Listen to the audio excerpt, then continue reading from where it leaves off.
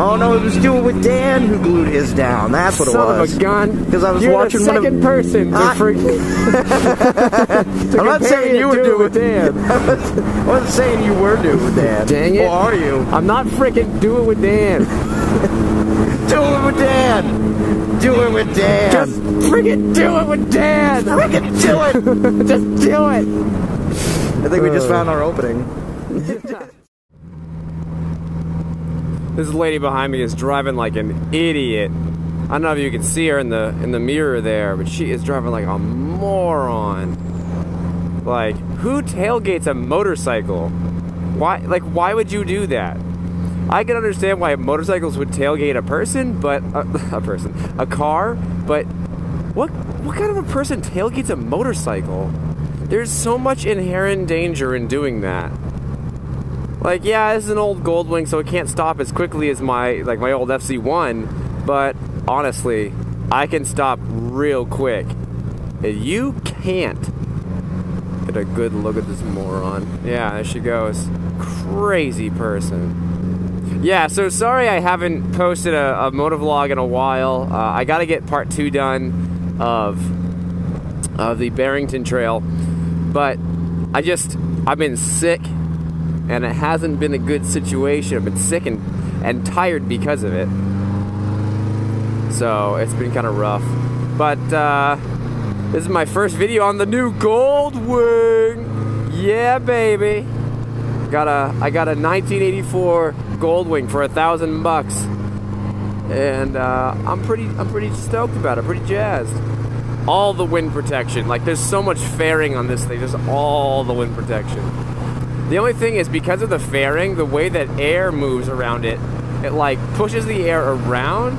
Yeah, dude, he was digging it. Yeah. The way that it pushes air around and moves it, it gets this kind of like air bubble effect, and it pushes me in the back. Like, it's pushing me in the side and the back of my head. It's weird. Yeah, I mean, despite the weird buffeting, because I've never experienced this before, because I've never had a bike with this much wind protection. Despite the weirdness of airflow, it's pretty sweet. It's a pretty sweet ride, I gotta say. It's so, like, squishy, you know? Definitely a very different world coming from a performance motorcycle to an old 84 carbureted, you know, 1100cc engine. That and the bike itself weighs probably like 700 pounds. It's amazing how much these bikes weigh. But the engine's strong. I mean, I don't know how a bike can be older than me and have an engine that feels this young. You know? Like, it just feels strong. So I think I'm gonna trick it out a little bit. I'm gonna put some new blinkers on and stuff. But that's gonna be a process. That's gonna be an involved thing. I don't want to spend too much money on this because it's an old beater bike until I get a nice ADV. You know, that's just how it's gonna have to be, and that's why I bought it. I just didn't want to have a loan right now. Going through some life changes. Gonna be moving soon, so I just didn't. The FZ1's gone, and the money I got from it paid off the Grom as well as itself. So I didn't have any motorcycle payments, and I put the Grom on just liability. And so I was like, well, I don't want to take out another loan on another motorcycle because then I got a monthly payment and I have to go back to having like full coverage. And if I don't have to do that, I don't want to. So I just decided, well, I'm not going to. So I decided to get an old motorcycle that I don't have to worry about having full coverage on, because, you know, if I paid $1,000 for the motorcycle and I do something stupid to cause it to die or get injured anyway, if I kill this thing, that's going to be quite an issue. If I damage this thing, it's not exactly showroom to begin with, so I don't have to worry too much about it. Plus, these old Goldwings are so, like, solidly built that if you drop it, your chances are you're not gonna break it. It's got all those crash bars and everything on it, just like all the fairing in the world. Just, I think I'll be fine. Although it is wild with the little, like, little gremlins that the electrical system has. The other day I was riding down 236. I was riding down one of the highways here, and all of a sudden the tack just stops working entirely. I don't know. I was going slow enough where I don't know if the yeah, you know what? I think it was the tack and it was the speedometer.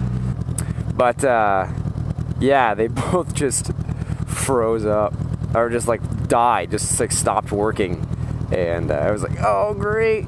Like, I don't care that much. It's just an RPM gauge, but it was enough to make me like, oh, here we go. This is the end. And then all of a sudden just woke back up, and I was like, oh, that's right, we're driving. You know? It was weird. It was a weird problem. I'm also wondering if the the radiator fan isn't working, because if I'm traveling, the engine keeps itself nice and cool. But if I'm sitting, or if I'm going through like really slow traffic where there's minimal airflow, you'll see the temperature gauge starts to climb, and it got too red the other day, and I was like, oh no, like this is not a good situation. But so it seems to be that it's circulating water, it's circulating the coolant, but it's not. But the fan isn't kicking on when it needs to, so that's a interesting. It's like all of the problems that this thing has, like, are not urgent. They're just like things that I should be working on eventually. Oh, by the way, do it. Yeah, the automatic blinkers, man. I have never had a motorcycle with automatic blinkers. It is the dirtiest thing. And sometimes it'll shut off and I don't want it to. I'm like, oh, come on. But most of the time, it's like, it's pretty perfect when it does. It's just, like, I honestly don't know what mechanism it uses to shut them off. But it's pretty hilarious. It's like the bike's got a little finger in there, like on the inside of it, just like. I've already scraped peg a few times on this thing. And when I say peg, I mean like crash bars, because it's so low. Coming around. Whoop. Handling this thing like a boss.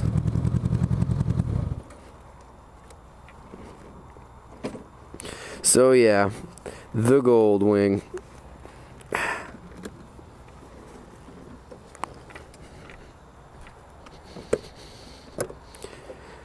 Luggage for days.